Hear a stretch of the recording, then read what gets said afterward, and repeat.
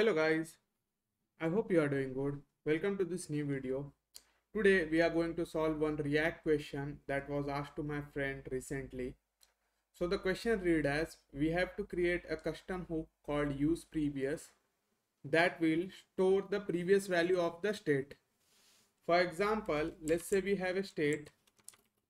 Let me define a state over here. Count and set count.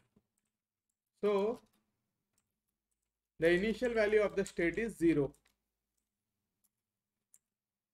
Now we have one variable previous count and we have to create this usePrevious hook that will get the current value as input and it will return the previous value. For the initial call, it will return undefined because it does not holds any value of the state for the initial call. So initially the value will be undefined and for all the subsequent calls it will return the previous value of the count. Let's say we increase the count to 1, so usePrevious will return 0. We have to implement this usePrevious hook. So let's see how we can implement this. Implementing usePrevious gives an impression of how do you understand the React framework, how React works. So it shows the understanding, the rendering of how React does under the hood. So let me create one span over here or a paragraph tag. Here we'll print the count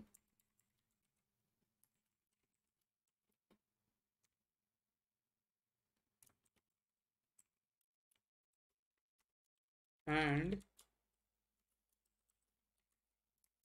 sorry, not the dollar, only count, and below that we'll print the previous count. And then here let me remove this and create a button. So on the click of the button we'll update the count. This count plus 1. So if I run this, you will see that we'll see the value 0 and a blank value for previous count and the button.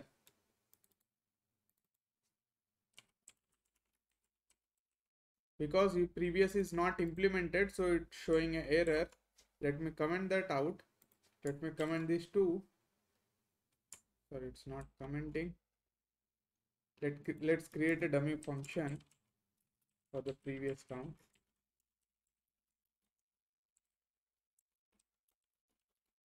So that it does not throw an error. Let me run this. My bad. It's a usePrevious hook. So you'll see that count is 0 and here let's rename this to previous count. So it's empty because we are not returning anything, so React is not printing. Now to implement this usePrevious hook, what many people do is they use state to hold the value. So let's say current state and then set current state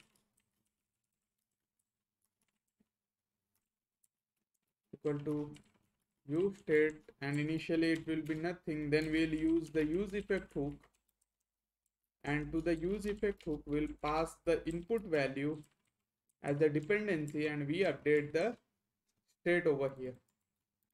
So this is what many people do, and this does not work because let me run this. You will see when I run this, both the state will have same value. So the previous and the current, and even if I update, you will see that both are having the same value. This is because when you click on the button, the useState is called and the state update happens. After that, the value is passed to the usePrevious, and inside the usePrevious also the state update happens. So it triggers a re-render. That is why after updating the value in the usePrevious, we get the updated value rather than the previous value. Now to solve this, we can simply replace the state with the useRef hook, because reference can store the value but it does not trigger a re-render. So in that case, our value is safe, but it does not initially trigger the re-render, and we have the previous state of the value. So if you see, if I run this, so I get the count as 1 and here it is 0. Similarly, if you see, it is working perfectly fine. So this is how you can create a usePrevious hook. It has many use cases in React. In the coming videos, we'll see how we can use usePrevious hook to determine what has caused a component to update. Thank you.